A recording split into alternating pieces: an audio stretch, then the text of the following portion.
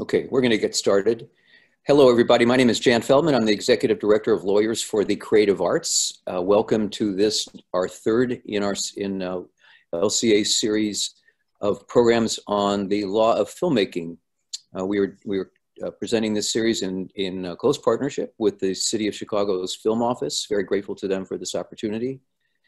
And just a couple of quick points. This program is one of 5 programs. I'm about to find the others on my screen here in a second. There it is. It's the third in our series. The previous ones were a program in July on rights acquisition and another one in August on finding funding for your project. And this one is on film distribution. The next one, just so you can write it down, but we'll certainly be sending you notices, is on October 8th, relating to the assembling of your team in a film project, and final one on production issues. So very happy to have another stellar panel as we've had for the past 2. As I said, I'm Jan Feldman, the Executive Director of Lawyers for the Creative Arts, and with me is my colleague Chris Johnson, who's our Director of Education. I'm going to quickly introduce the others panelists in a second. Just for some tech pointers, at the bottom of your screen, you will see a Q&A button. And if you have questions during the program, by all means, send them to us through that Q&A. We'll determine at our end if this is a time to interrupt the program and pose that question, or we may leave it till the end. We're going to try to leave a short time at the very end of the program for questions and answers. If you have a follow-up question you want to raise with Chris or myself, you're welcome to send it to us on our emails, and you can find those at our website at law-arts.org. Just a sentence or two about Lawyers for the Creative Arts. We have been in business for 48 years. We are the state of Illinois' only legal service agency that is directed entirely to the arts community, and we provide free legal representation and educational programs like this one to the arts. So for those out there who are in need of legal help and who at one time or another isn't, please reach out to us again on our website, law-arts.org. So with that, I'm going to tell you about our panelists today. Lewis Black is the founder of Lewis Black Productions and something called South by Southwest, which several of you may have heard about. Abby Davis is the co-founder of a company that just started this June called Character. We'll hear more about Abby. Bob Hercules is Media Process Group, and Brian Andriotti is with the Music Box Films Company. Brian may have to bop out during the program, and we understand, and he may bop back in. We don't know exactly, but we'll see how that goes. We're happy to have him for whatever time he's here. Our moderator today is Jed Enlow. Jed is the owner of Jed Enlow Law Offices. He represents a broad range of clients across the entertainment industry, including those in TV, film, music, and multimedia. His bio includes legal work for the Pickler and Ben and Steve Harvey shows. We at Lawyers for the Creative Arts know Jed intimately because he's been associated with our organization for many years. He was a partner in the media and entertainment law firm Levenstrand and Glover, and senior attorney at Harpo Productions. I'll just say that Jed is one of those Chicago lawyers whose careers have been intimately associated with LCA for many years, and we're very grateful to have Jed in his role as moderator of this educational program. So Jed, with that short, abbreviated introduction, please take it away. All right. Thanks, Jan. Hope everybody can hear me. It looks like I'm unmuted, so. First, just thanks to Jan and Chris and everybody at LCA for putting this together. I'm excited myself to hear from this amazing panel with great experience in distribution. Like Jan said, so most of my practice has been in traditional television and specifically daytime talk shows, where by the time I get involved, distribution has long been squared away and planned out. But now I am getting into more independent filmmaking and earlier stage development. So frankly, I'm really excited to hear the perspective of our panel to help me advise my clients. And we, kind of going through the topics for today, I was thinking this morning, preparing for this, I have a 10-year-old son who says that he wants to be a YouTuber. And, whenever he tells me this, I say, great, go do it. Fine, make a video, bring it back in. And I was thinking, if he ever makes something that's good and it's not just full of poop jokes, all I would have to do is post it on YouTube or TikTok, and I've distributed a film right there. So, and if for some reason it goes viral, it could potentially have a massive audience and even a revenue stream. So to say that the world of film distribution has evolved and changed, I think is a massive understatement. And to help, and then you throw a worldwide pandemic in the mix, and it gets even more crazy. So I think this is important, helpful info for all the LCA audience and everybody watching today. So I think just to get started, we'll go through each of our panelists and let you each tell a little bit more about yourself and your business and how it relates to film distribution. And I think we'll start with Lewis. Well, I'm a co-founder of South by Southwest, although I'm not involved, and I'm a film producer, and I founded the weekly in Austin called the Austin Chronicle. I was editor for 35 years, but retired from that. I think the most interesting thing about what we're talking about here is 20 years ago, 25 years ago, I have dear friends, Jonathan Demme, Rick Linklater, people like that, and they always had 4 or 5 films in development because they didn't know it was going to take off. And you always had it, and almost always was the one you cared about the least that happened. But now it's different. You have relationships with 4 or 5 platforms, whether it's a cable platform or something else, because more than ever now, it's not the studios, it's distribution that's running the show. Even 15 years ago, an indie film with 1 or 2 stars could make money. Now, every film is unique, everything is different, and more than ever, you have to be aware of your distribution options the whole time. I mean, used to be you finished the film and then you prayed and called Michael Barker up and remind him of what close friends you were, which by the way, we are. But it's not like that anymore. And I think that it's really scary. Mm-hmm. Because it makes the film a product.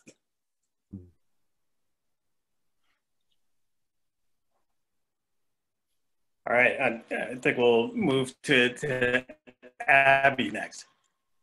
Hey everyone, I'm Abby Davis. As Jan shared, I'm the founder of Character, which is a consulting and producing company. However, I think probably the part of my career that we'll be exercising and talking most about today were my years when I was an agent. I spent a significant time at a company called Preferred Content under a man, Kevin Uashina, where I essentially was a producer, but also a sales agent for several titles, primarily in the documentary space. To Lewis's point, when I started as an agent, Netflix was kind of brand new in terms of a streamer. And at the time, the company that I worked for produced Jiro Dreams of Sushi, a very now popular doc, but at the time, people didn't really care about documentaries and no one really knew what Netflix was. And so getting the unique experience to see this whole wave of streaming happen and occur within the last 7 to 8 years has been incredibly interesting. And to Lewis's point, everything is kind of changing again now market-wise. So hopefully we have a lot to talk about and knowledge to share and dispel some of those market myths that everyone likes to speak as if they're truth, but we all know they're not. So thanks for having me. Right, and Bob Hercules. All right, hello everybody. I'm Bob Hercules. I'm a co-owner of Media Process Group. We're a production and post-production company in Chicago. We're actually celebrating our 35th anniversary this year. What a year to celebrate it.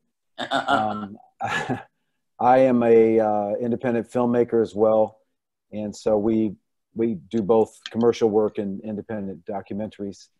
I guess my most famous film is a film I did 4 years ago. I co-directed, called Maya Angelou and Still I Rise. And I'm happy to also tell you that, just one quick plug, I have a brand new film that just came out on Friday. It's called Mikvah, Democracy is a Verb, and it's about the legendary congressman, judge, and White House counsel, Abner Mikvah. So I hope you can watch it. It's on the Gene Siskel Film Center website. You can stream it. So, and my thoughts are concurrent with you guys as well, that distribution it's hard to even calculate or put into words how much it's changed since I started in the 80s. And it was, I've always been a documentary filmmaker. So things have gotten a lot better for documentary filmmakers, obviously, but it's still a very confusing world. And I think things are still shaking out, and now COVID has thrown everybody for a loop as well. So it's a lot to talk about. So thanks. All right, and Brian Andriotti. Hi there, I'm Brian Andriotti. I am the head of acquisitions and theatrical distribution at Music Box Films. Music Box Films is a Chicago-based distributor of independent cinema, primarily foreign language, although we've done a fair share of English language independent films and documentaries. Music Box Films began in 2007. Prior to that, its origins were in the Music Box Theater, where I continue to work as well. I've been programming the Music Box Theater since like the late 90s. And so my career began well, actually, prior to that, I was working with the Chicago Film Festival, but my professional career began with an exhibition, and then continued in exhibition and added the distribution component. And yeah, it's crazy how much it's changed. And the past 6 months have been a nightmare.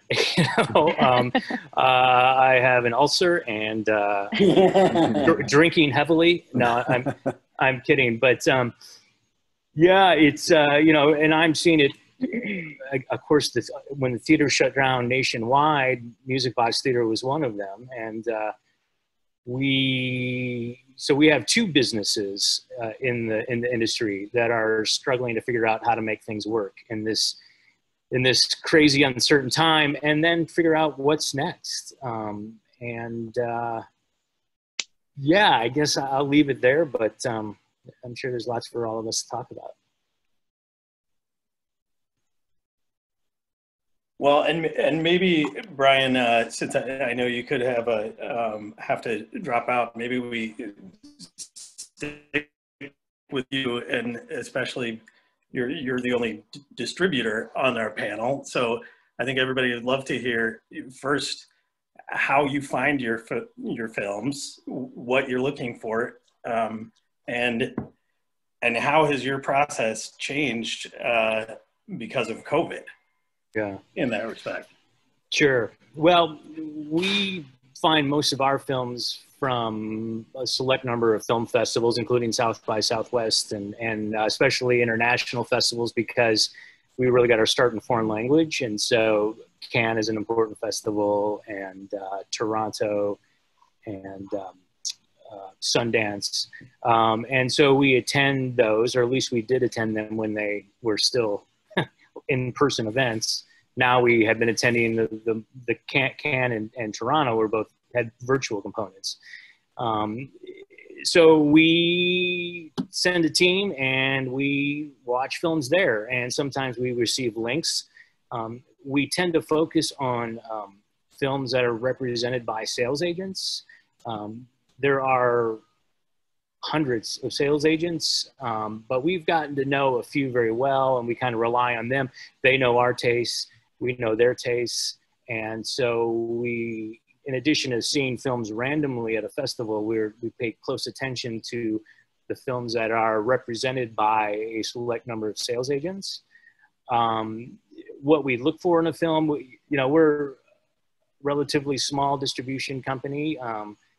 Obviously, we're not as big as like the studio divisions, like a Sony Pictures Classics, but we're not even as big as an A24 or a Neon. And so we have to take a different approach. We don't participate in bidding wars. We look for films that we think we can help find its audience without having a huge P&A budget. And so we rely very much on advanced press from key critics. We rely on directors' reputations. We rely on a festival pedigree, especially if a film won, a jury prize at Cannes or something. That can do the heavy lifting for us, as long as we can get a good critics quote out and mention that it was in Venice. We've already kind of started to tap into the audience we need to. Now, it doesn't end there. We do hire publicists. We do spend money on advertising. We do grassroots. But generally, we have to be a little more innovative and cost efficient when we release films. So we look for films that have those elements kind of baked into them, or maybe they have a star, the foreign language star people might recognize, or there's an interesting premise, a log line that could sell itself is helpful as well. How, I don't even know if that's the big picture. I mean, things kind of fall apart when we start to enter the age of coronavirus. Yeah. But I was going to ask, so now, since the festivals are not happening, how are you going through your process now? Yeah. And do you see long-term, changes from this that are going to endure hopefully past the pandemic? Yeah. I'm pretty sure things will never be the same, not only with festivals, but in distribution and in exhibition. I'm sad to say, I think we'll lose a lot of theaters, a lot of independent theaters. And, that's who we rely on. Our films do play occasionally in the AMCs or the Regals, but more often than not, they're playing independently owned theaters and Cinematheques, or the Landmark chain, which specializes in art house product. But inevitably, I'm afraid many of those may not be with us. And then that's going to change how we can introduce a film to an audience. Traditionally, the theatrical release has always been a loss leader. You go into the theatrical release assuming you're going to, at best, break even, but more likely than not lose money. But what you've done with that release is elevated its profile so that when it comes out on DVD and transactional, people are aware of it. And that's where, and because that part of the business is less expensive, hopefully that's where you start to see your profit. And it may be 10 years, 15 years before that you actually are in the black, but hopefully it happens. So I guess what I'm saying is that theatrical component is now not there, and we don't know when it will return and what it will be like when it returns. And so it really is kind of thrown us for a loop. Just briefly, we had one film in the marketplace about 6 weeks in before the pandemic caused things to shut down. And we were still on screen in New York and a couple other major markets, but the release was definitely winding down. And then when theaters closed, there was this move to virtual cinema. Some of other distributors like Kino Lorber and Oscilloscope began to come up with this new idea where we'd offer it via streaming, but only to a particular theater. And that theater would then market that film and that streaming opportunity to their base with a cut of the profits. And so we did that with that film we had in release. We did that, and the results were good. And people began to think, well, maybe this is a new normal. Once theaters return, will virtual cinema still be a thing? Is it viable? What we found though since then is that the numbers continue to go down. So it's not a solution. And so back to the big question, you know, is like, as a distributor, when you've come to rely on the theatrical release as the major component in how to market a film, and now that piece is in doubt, it really kind of changes the whole way we have to approach our business. Okay. Well, and kind of staying along the same lines of we're talking about the festival world, Louis, maybe you can chime in as far as the, you know, I think there's some plans to do some type of virtual version of South by Southwest. Do you think that this is an enduring change? Do you think that where do you see kind of the festival world going as far as film distribution and shopping? Well, thank the good Lord, I'm no longer involved in day-to-day with South by, because the last 6 or 8 months would have killed me. I mean, I know what it must be like. They had to lay off everybody. You know, they had to cut costs. They're trying to survive. And I think they are going to go virtual this coming year, because there's not a big enough window to plan live. I mean, even if January things were great, you couldn't do anything. But I think one of the things about South by is 4 guys worked it up. And we didn't even get entirely what it was, but it's been such a privilege. It improved functional. When record companies went away, South by was a great place to meet. One of the most important things South by did was provide access. Before we started South by Southwest, young filmmakers and young musicians had no way. Most of them didn't know anybody in the business. They had no way. It was a painful process to even audition. And South by and a lot of other events, not just South by, opened that up. I think that you'll see the festivals return, because I think they serve a function that can't be served other ways, which is to hear a number of great acts at the same time, see a number of great films, and be able to make choices. I once was a judge at a film festival, and it was 4 days of shorts. And the one we chose to win, 48 hours later looking at it, I was in shock. It was a terrible film, but it was completely different than the 4 days worth of films we had seen. And it wasn't terrible, it was functional, but it was kind of like, it was an aberration.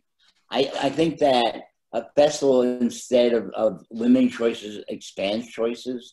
I think it expands the market. I think it expands word of mouth. You know, plus it's my income, so I'm hoping.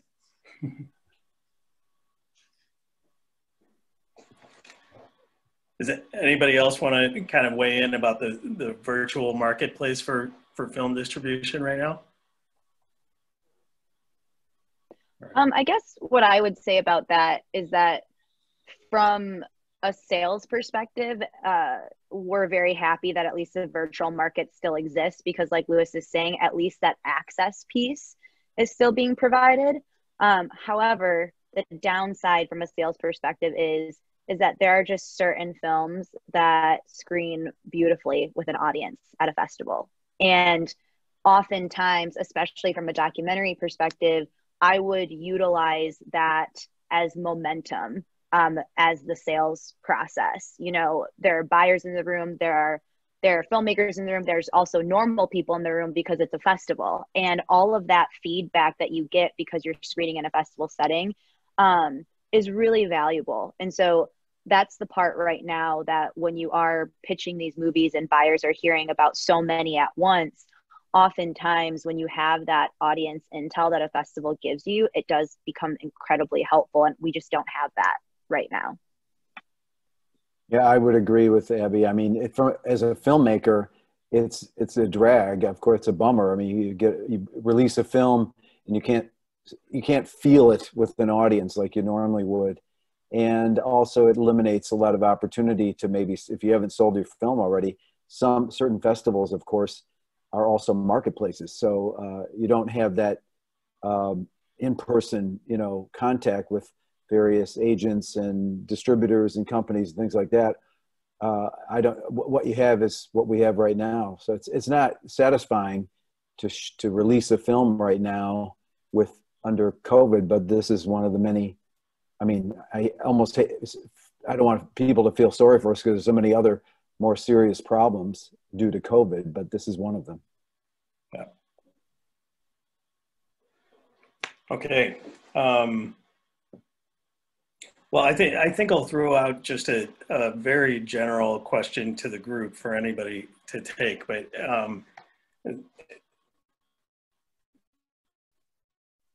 one of the things that I encounter with kind of young, or not necessarily young, but new filmmakers is they often have a concept and they come to me and they have a great plan for how to make a film. And we get to, what's your plan for distribution? What's your strategy? And their answers are so open-ended.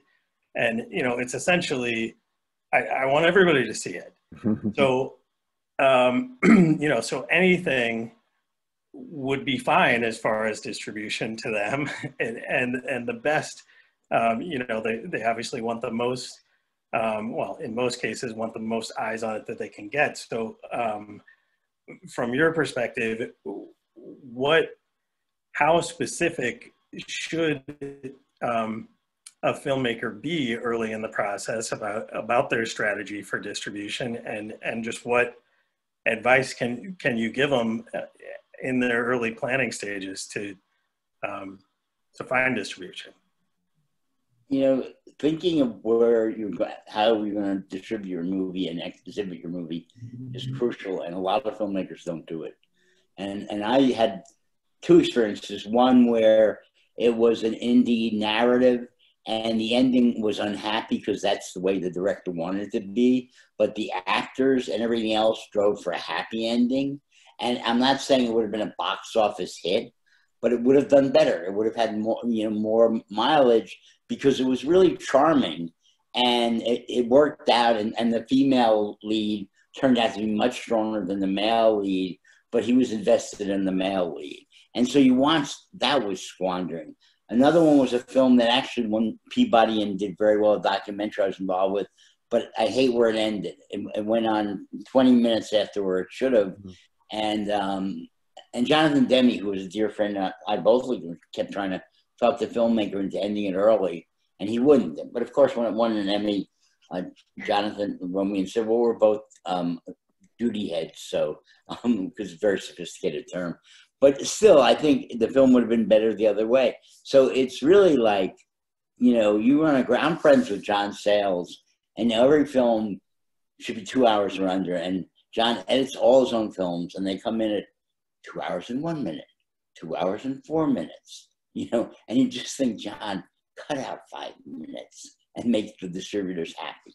But that's not John's motif.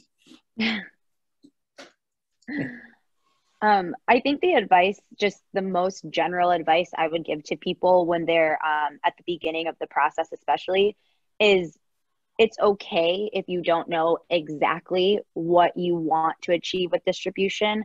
However, have the conversation and have it consistently throughout the process. There's usually 3 things that people care about. It's making your money back or making revenue, eyeballs, and impact. And those 3 things will change in terms of priority, oftentimes from the beginning of the process to the end of the process. So just continually talk about it, because what I find the most often happens is that this conversation about distribution and festivals is literally had as a last step. And oftentimes that's where you run into several problems. A big part of that is because the business side of our industry is really not taught in film school. It's just kind of something that people assume they should know, or that they'll pick up along the way. And then when you get to that point in taking your movie out to the marketplace, people find themselves with no information and no one to help teach them or guide them. And I'm sorry to say this, but oftentimes sales agents, they don't want to teach, they don't want to help, they just want to sell your film. And again, that breakdown in communication becomes really problematic because it's a really scary part of the process to enter the marketplace and festivals and start talking to buyers when you've never done it before. And so the second piece of advice at the end of the process, when you're entering sales, distribution, and festivals, if you don't know and if you have questions, always ask. Always, always, always ask. Again, the agent you're working with will probably not be very forthcoming about this is what's next, this is what next. But if you sit and you ask and you're very direct and transparent about what you don't know, that has been, when I've seen in my experience, the most positive experiences with distribution and festivals and things like that. I think that there's this like myth that exists among filmmakers and producers that you should just know this stuff. And that's just not true. If you've never done it before, how would you know? And this is a part of the business that is extremely confusing because it's always changing, as we're talking about right now. And so if you don't know what a marketing cap is, if you don't know what an MG is, if you don't know these things when you get an offer from a buyer, please ask. I'd like to add that there's a line that's blurred now between the distributor and the producer, the funder of the film. Often they're the same now. So we're pitching, my company, we're pitching films to the streaming services directly, to Netflix, Amazon, Apple Plus, etc. And they would then, you know, fund the film, and they would also distribute the film. So that's a very different it's a very different model, I guess. So that's something, what I would encourage people to do, to think about your project, your film, and what is the best fit for it. And start thinking about that as far in advance as you could, because it's a waste of time to pitch a film that you're working on to somebody who doesn't, some streaming service or network or whoever that doesn't do those kind of films. So that's something I find young filmmakers, and I did myself, made that mistake. You're just like pitching it to everybody. I think it'd be better to target who you're pitching to for distribution. And sometimes the distribution is the funding, increasingly. So, you know, Netflix has so much money, but others, it's difficult to fund. For documentaries, it's difficult to fund them, except for some of these streaming services. Yeah, I could just add, you know, I'd reiterate a lot of what everyone's said. I think, you know, the more you know your audience, the more you're thinking about the audience for your film, and the better you can identify them and describe them, the better. And because that's what a distributor is going to want. They're going to want to get to the target audience. And if you were to come saying, I know who my audience is, and it's not just vague, it's just not, you know, they're between the ages of 18 and 65. They're both, you know, they both live in the South and in the North. You know, the more specific you can get it, and if you have a plan in your mind, a plan to get to those people, you know, that's you're bringing more to the table than just your film. You're showing that you've been thinking about how to market it and how to find its audience. If you can come. If your film comes with a network already in place, you know, maybe you started documenting the making of your film on social media, and you've gathered followers and begun to develop a social media presence. That's a tool you can hand off. If you've made partnerships with, you know, perhaps some of your funding came from some local business, and they've committed to, once the film is done, to making sure that everyone on their list knows about your film. You know, I get pitches. We don't take unsolicited pitches at the film company, but I do get emails to Music Box Theater from independent filmmakers saying, "Hey, I just completed my film. Will you show it at the theater?" And you know, I asked, like, well, what is your plan? What is your marketing plan? Have you thought about how you're going to release it? Are you going to release it in New York first? Or are you going to start in Chicago?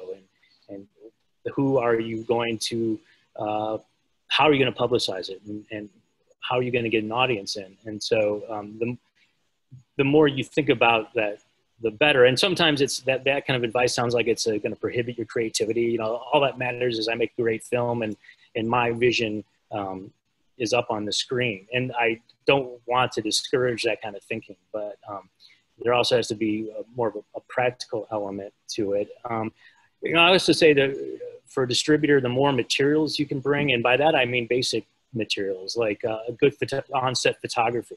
You know, a distributor, in order to market their film, needs to produce a good trailer and a good poster and have a good publicity set. And sometimes we're interested in the film, but we see the materials that we have to work with in order to market it, and they're just not up to par. And so that's something to consider. And yeah, I think the more you know about the different distributors that are out there, and the more you know about what kind of films they specialize in, and the more you know about the various ways films are released, you know, so if they go wide, if they go on a platform release, what markets would you recommend a film start in?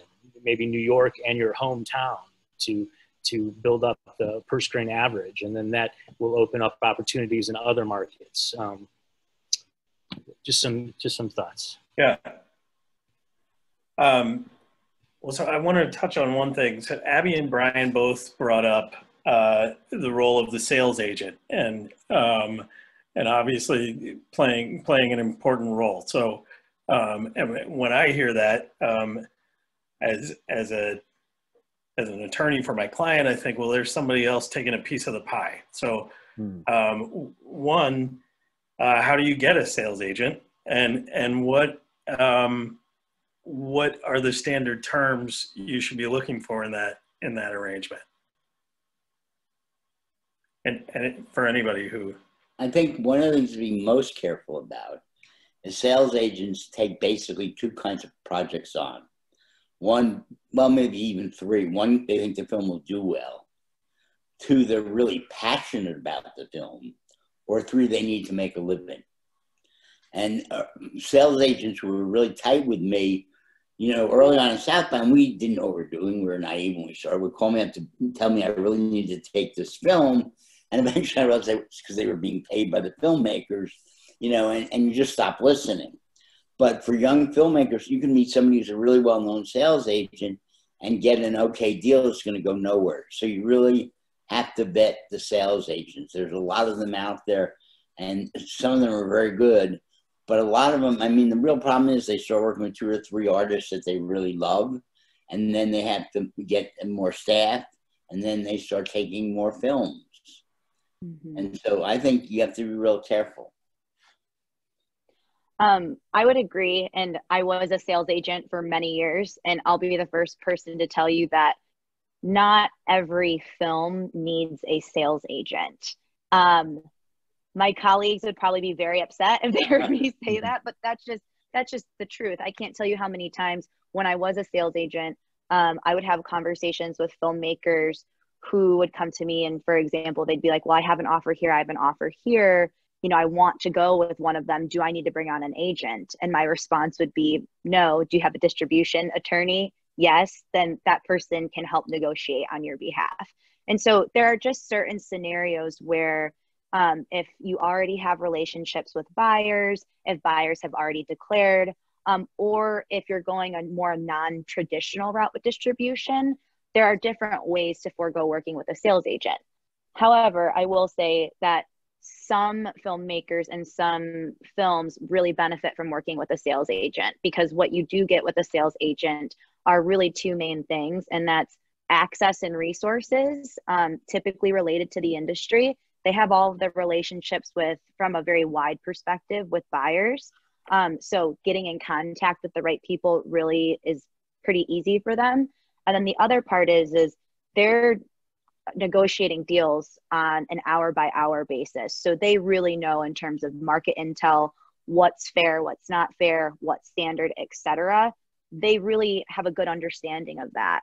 And so again, the two big takeaways are not every movie needs a sales agent, but there are benefits that come along to working with a sales agent. And also, I always really encourage people, there's a lot of sales agents out there. Everyone pretty much has this similar Rolodex and contacts and has been doing it for a while. And for that reason, I just really encourage filmmakers to pick the person who they vibe and get along the best with. This is another point in the process where you're getting into bed with someone for a long period of time. You know, if someone's a dick to you, but they seem super successful, and there's another person who's maybe not as successful, but you just really get along well with, I would sit with that and make a decision on what makes the most sense for you.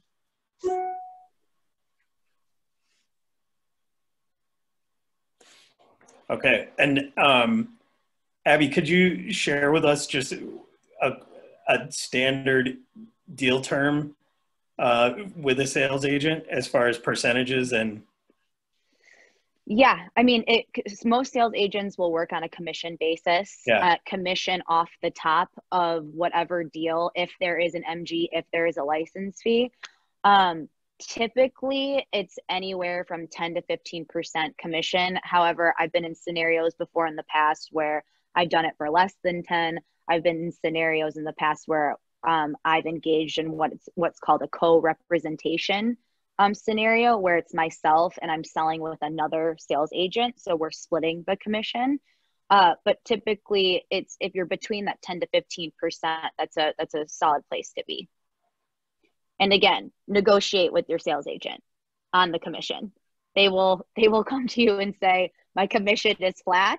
It is what it is. But if you go back to them, you can always ask and have that negotiation and conversation with them.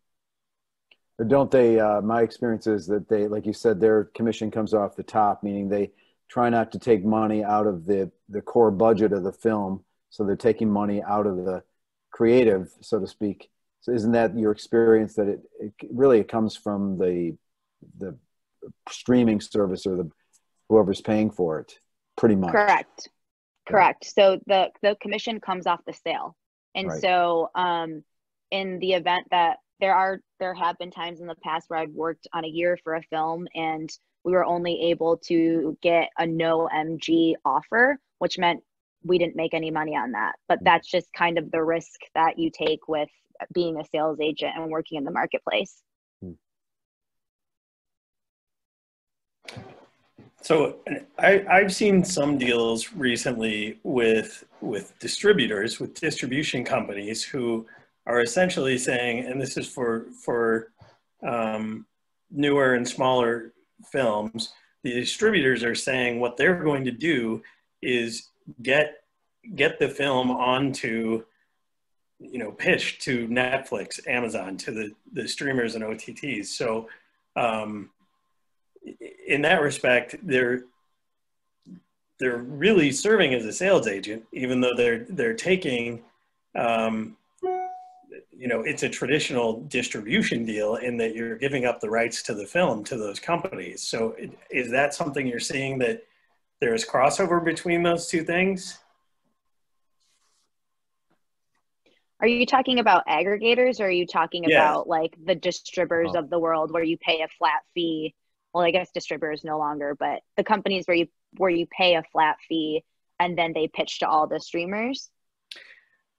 Well, I guess both. What I had seen is a traditional looking distribution agreement, but really what they're going to do is they're going to try to get you on Netflix. And if they don't, they're going to put it on, maybe just on Prime, or even YouTube. Yeah. I can understand the parallel that you're making between what sales agents do and what the aggregators do, because it is a similar type of relationship. But from an aggregator perspective, those are kind of like the no advance deals that I was just talking about, where a buyer will come on board for no advance and they'll take your film under their wing, and they have specific output deals with the different platforms. Therefore, the likelihood that your film not only will be pitched to those platforms, but will be picked up by their platforms is pretty good. And so I do think that those deals, again, those deals, you don't necessarily have to have a sales agent to get access to those types of buyers. Those buyers are and that is a good way in. If one of your goals was like, I really just want it on Amazon Prime, I'm going to do my own marketing around it, and I just really want to push the audience there, maybe an aggregator like that is going to be a better route for you than working with a sales agent who's going to go wide across the market to all buyers. Okay. I'm just looking at our questions here. So a relevant question that just popped up was, so do you think, you might have just answered this, do you think you need a sales agent specifically to go to Netflix or Amazon and the streamers? Or is it helpful? I mean, I think it is. It can be helpful if you don't have any relationship with Netflix or Amazon or anybody. If you're a newer filmmaker, it's almost impossible to get in the door there. So if you could meet and hook up with a sales agent, and if it was the right kind of, if you vetted this person, like Lewis talked about, and it was the right kind of a deal where you felt comfortable, then it would be worth maybe doing that, because those people have access to, Netflix will take their phone call, their email, and they won't from, I mean, I hate to say it, but they won't from you. Yeah. So that's a scenario where I think it could be very helpful. And you just have to, look at the fee they're taking is coming hopefully out of the total sale. So it doesn't affect your budget for your film. That's usually what happens. I just wanted to pop back on because we've gotten a couple of questions on the same topic. Abby, you've mentioned a couple of times an MG, and I was wondering if you could define that for the attendees. Sure. An MG means minimum guarantee. You'll probably also hear the word advance used a lot instead of minimum guarantee. And it just means that it's a sum of money from a distributor that you're going to receive upfront for purchasing your film. Obviously, deals that have an MG attached to them are more desirable than what I was saying before, no MG deals where you're not getting any money upfront.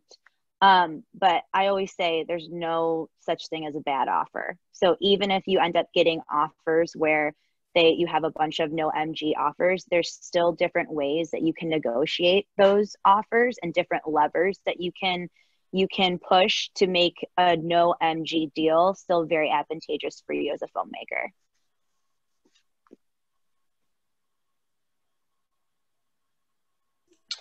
All right, we've got a couple of other questions sort of piling up over the course of the panel. So I think this is a perfect time for us to sort of dig into some of those. I think this is mostly directed to you, Brian, but I'd be happy to hear from everybody on this. So how do you shop for films during a pandemic?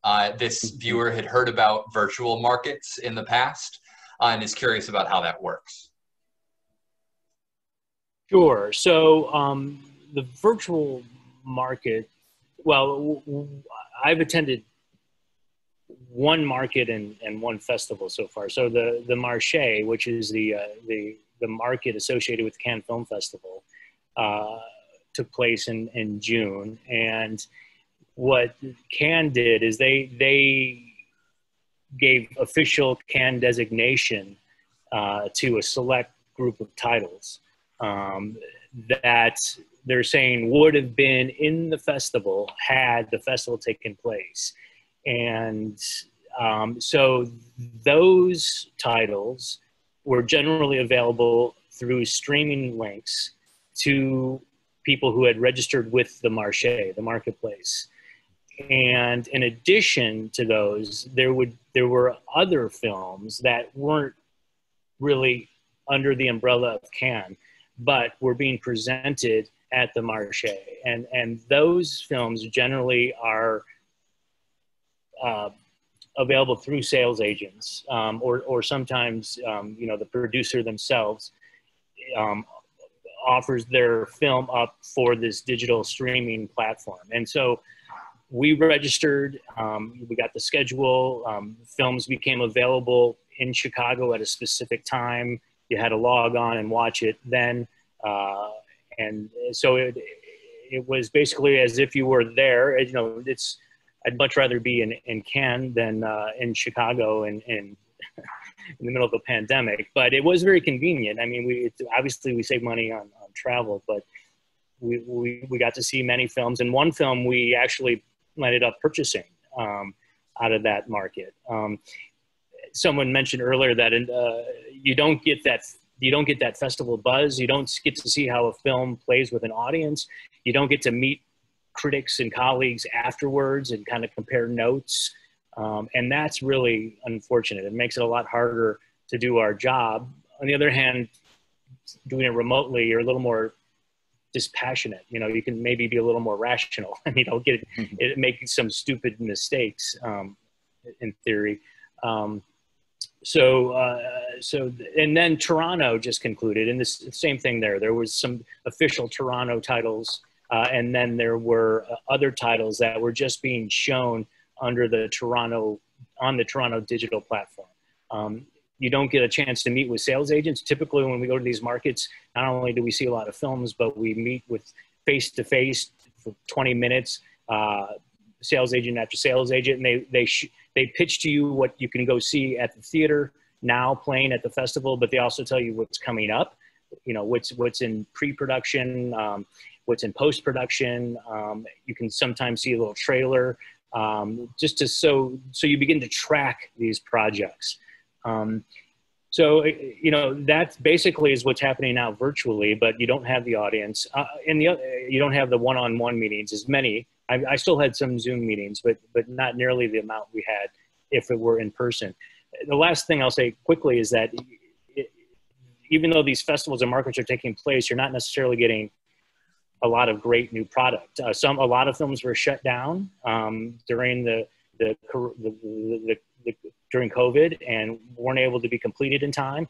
Other films are completed, but sales agents are holding them back. They don't want to show, especially with the marché. You know, it was the first time a market existed during COVID virtually. And so it was a lot of risk there. Do you show your A picture, your hot new title on this new platform? Will you get the best price for it if you show it that way? And so some distributor or some sales agents and producers took the risk. And for some of them, it paid off because they found that people were still anxious to buy. They still had a slate to fill out. They had a pipeline to fill. Other sales agents said, no, let's wait and see. Maybe we'll hold it for Venice. And so now what happened this fall is Venice, Toronto, Telluride, New York, they're all happening around the same time this fall. And what they've decided to do is share, not play politics and insist you must premiere here. You can't give it to that festival. They're cooperating. And so there's a smaller number of titles because less is available. And those films are showing up in many different festivals, either in person or through a virtual festival. So hopefully that answers the question.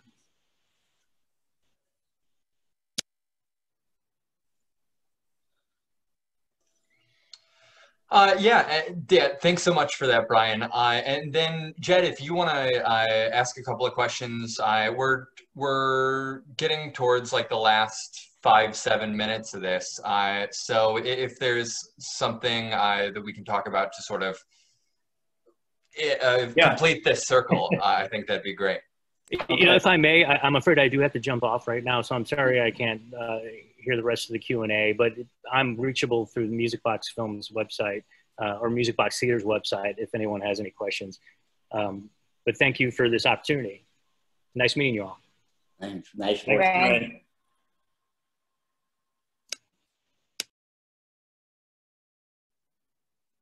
Okay. Well, I see quite a few questions from our attendees also. All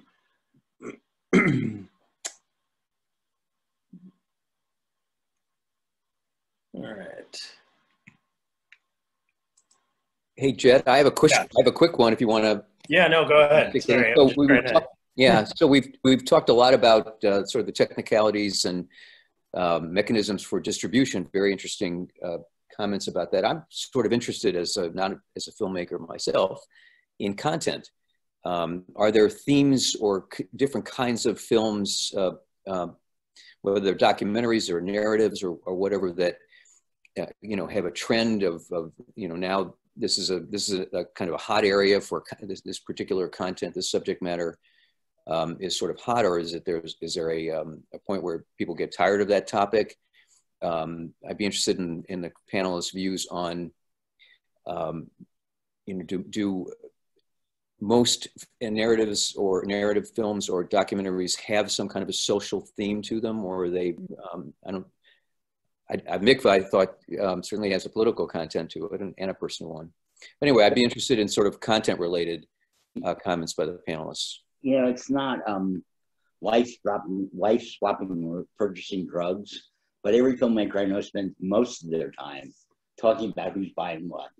You know, we hear Amazon's looking for, you know, historic episodics. This company just bought this, and if they do well with it, they might be looking for more films in that vein. I mean, it's not set. It used to be in the heyday of the studio system. It was more set. You know, Warner Brothers is going to do this kind of film, 20th Century Fox. But right now, it's market trending. You know, and so when Michael Moore and Dinesh D'Souza, and I spit when I say his name because I have to. He is just the most intellectually dishonest person. Not that Morris, but anyway, when those guys had hits, everybody is looking for political documentaries. You know, a coming of age story, everybody's looking for coming of age stories. You know, original brilliant art can still be seen, but the people I know spend a lot of time handicapping who's looking for what kind of material. I will say, I would totally. Go ahead. Go ahead. Well, I was just going to echo what you were Abby. saying, Louis, that what I always give the advice to filmmakers: do not create for the market, because the market will change today and tomorrow and an hour, et cetera, et cetera. And so my advice that I always give people is the thing that will come through at a festival, through a sale, to an audience, is story and character and passion for telling that story. So as long as you focus in that space, you're gonna be on the right path. If you, to Lewis's point, if you get caught up in the, well, Netflix isn't doing anthologies right now, so I'm not gonna do that, or, you know, it's an election year, so I'm only gonna do politics. Like you're inevitably gonna find yourself in a spot where, oh, said buyer doesn't want that anymore. So what do you do next? So just focus on character, story, and the passion behind it. Yeah, and I'll echo that. I mean, one thing that's been nice for people like me that have always been, I make a lot of social issue documentaries, is there's a much bigger appetite for social issue, social justice films. One thing that has changed, though, is instead of making a feature film, a 90-minute or a 60-minute documentary, the trend obviously now is to do multi-part documentary series. Could be 3 or 4 or 5 shows, and that is a different animal, and that sometimes it's difficult to make. That's just a lot more of your time and commitment and money and everything, but that seems to be the trend. And so we're constantly wrestling with that. Should this be a 90-minute feature because we believe that's all we have to make, or do we have enough material to make a 3-part series, in which case it's probably more saleable to the streaming services. So I'd say that's a newer quirk that's developed over the past couple of years. But I'm happy to see the appetite for social issue films, because when I started making these kind of films in the 80s, it was just kind of like there was nowhere to go. It was very hard to distribute a film about any social issue. Very hard to get funding for them. And now it's almost flipped completely. So that part is very heartwarming to me. And what Abby was saying, and this is the truth, you make the best film you can make. Yeah. You know, I mean, don't worry about the market. Don't worry about accoutrements. The content is important. The way you make the film, you make the best film you can make. Because to worry about the other stuff is to you put the horse, you know, way behind the cart. Is that the right thing? I don't know. I'm sure it will enter our lexicon very soon, Louis. But I think Abby's right. The passion is the main thing. Funders and distributors and producers sense your passion for a project. If you don't have that passion, it's, even if you fake it, it's not going to work. And so that is a crucial issue. And also, I tell people, especially in documentaries, you're going to be probably working on a film for 3 or 4 or 5 years. If you don't have the passion to pull that off and to keep pushing year after year after year, then the film is not going to be successful. So I totally agree with you, Abby, on that. Well, we're couple minutes past the hour, and we promised a 60-minute program, so we're right on the money here. And I thought this was fantastic. Thanks to all the panelists and to Jed, our great moderator. And we will, once we do record this, and once it's recorded and it's gone through a mild editing, we will post the link on our website along with information about the panelists and our upcoming panels. So be watching for that. And with that, I think we are about to say leave. Hit the leave button. Great. So thanks again to everybody. Thank you so much, everyone. Really interesting panel. Thanks.